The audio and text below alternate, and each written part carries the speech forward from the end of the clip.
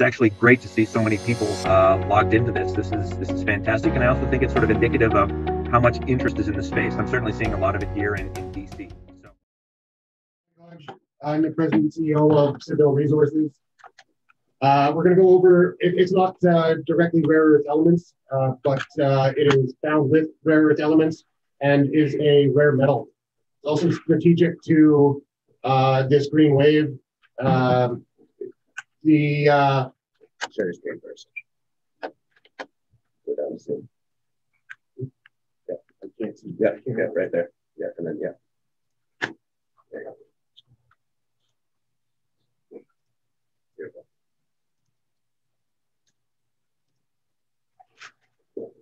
go. So the picture on the front of our presentation here, that's the Mio viaduct. This could not have been built without the use of niobium. So one of the uses for niobium is it's a steel alloy that makes it stronger and lighter.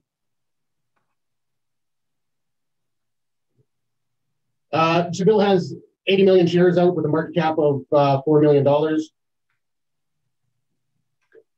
Why niobium is important? It's going to be extremely important for electric vehicles. It again, making things lighter and stronger so that the electric car can go farther on one charge. There's an application for batteries in the lithium-ion battery. Niobium is making it safer and a faster charging battery. CBMM and Toshiba have a battery that they're working on, and I'll go over that a little bit later.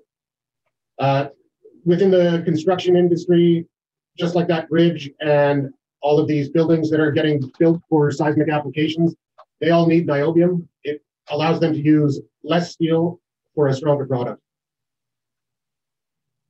This slide came from CBMM, and it goes over some of the barriers that a lithium-ion battery has and some of the great benefits that niobium brings to it. So one of the major issues with a lithium-ion battery is it has a tendency to short-circuit itself with the lithium forming metal. Niobium prevents this. It also increases the range, and they have been doing tests on this battery. So after a 6-minute charge, you can get up to, it's over 300 kilometers, whereas a conventional lithium-ion battery, you're in around 90 kilometers. That is one of the major problems that the general consumer is complaining about against a internal combustion engine. CBMM recently put out a forecast for what they believe niobium oxide is, the increase in demand for it. So in 2021, they think it's about 100 tons. By 2030, they're up to 45,000 tons. With niobium, I believe its price is around $45 a kilo right now. That is a tremendously huge opportunity for anyone in the niobium space. Chris, it did say explode for a reason. We're going to talk a little bit about the property. So Saville's property is in a great jurisdiction. It's northern Quebec, and Commerce and I are going to have a drill program this summer. Here are Saville's claims. The larger claim group are the Commerce claims, which hold their Ashland deposit, which is held right in here. And these yellow claims are Saville's claims. So typically with a carbonatite, you quite often will get a center rare earth zone like we have here. So this green is Commerce's Ashland deposit. You can see all the drill holes in here. And then this outline is Saville's claims. And this orange is where the projected niobium is. So there's a number of extremely positive targets.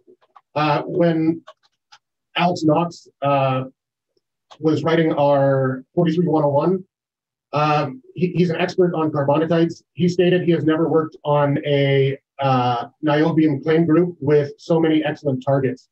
He thinks we have about 20 targets that we could sink a drill into, but the two main ones are Mallard, which is where we had our drill program in 2019. And with every hole we drilled, we continued to get better results and left it open in all directions, north, east, south, west, and at depth. Marana, just to the north, we're very excited about drilling this. So the geophysics and geochem that we've done, it has led us to believe that there is a sill running right up to this part of J Lake. Drilling Marana would help solidify that theory, as well as you can see, all these dots are boulders with niobium samples in them. Where some of the highlights are between 2 and 6% niobium. There's one a little bit off this map that got up to 16% niobium. Now this boulder train dies off right on this mag. This leads us to believe this is the postulated source for the highest grade niobium that we're going to find on the property. It's never been drill tested. This is one of the targets that I would like to drill in the summer, as well as Mallard, because we got such good results from our last drill program. This slide is just one hole of that shows how open it is. The different colors represent different grades of niobium, purple being the highest, blue being the lowest. This is some core that came from our drill program. Where the arrows are pointing, these little dots are pyrophores. This is where the niobium and tantalum are held. It can be microscopic. It can also be seen by the naked eye.